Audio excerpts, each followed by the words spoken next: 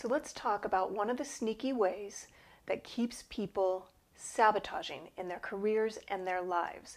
And that is the belief that they think they should be able to fix it themselves.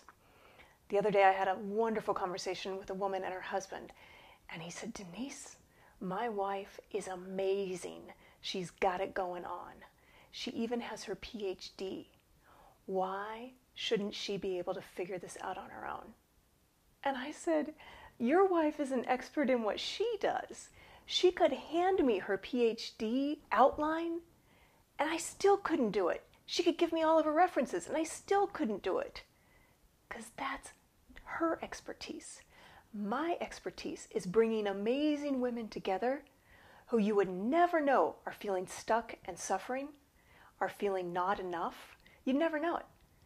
But it's sabotaging their happiness, their personal lives, and their success. So shift number 5 is not to try and fix this yourself. If you've been trying, then you know. It just makes you feel worse because you read all the books, you watch the YouTube videos, and you're still stuck. So if it's time to end your suffering, then it's time to get someone who knows how to fix this and can bring together a community that can help you accelerate your development.